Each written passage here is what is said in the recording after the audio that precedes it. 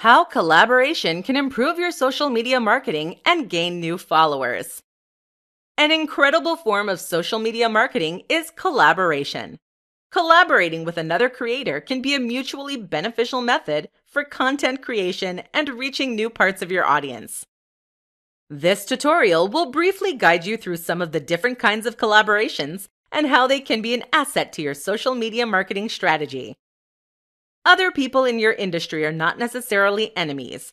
Whilst they may be your competition, building connections and relationships with other brands is essential to longevity and gaining collaborative opportunities.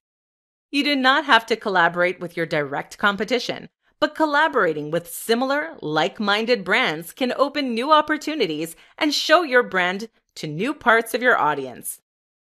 In essence, you should collaborate with brands that complement yours.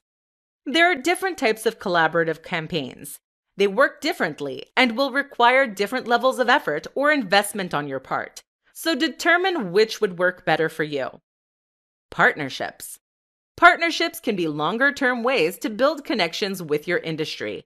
They will often require multiple posts over a longer period of time that will aim to build a strong, lasting connection between your audience and your partner. General collaborations. General collaborations tend to be smaller projects with a short-term goal. Often will require generating new content either for or with another brand. Cross-promotions. Cross-promotions can be as simple as sharing another brand's content in exchange for them sharing yours. Often short-term, with smaller results, they are still a great form of exposure.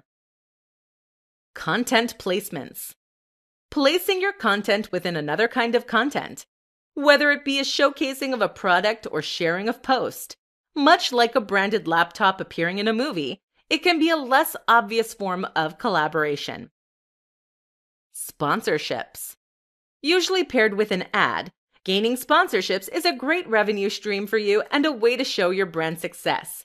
After all, if other brands are willing to pay you to promote their products, you must have a level of success. Beware of overwhelming your audience and doing too many.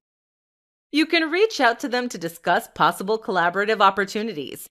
You could explain what you hope to gain from collaborating with them, traffic, engagement, audience growth, and what they will gain from you.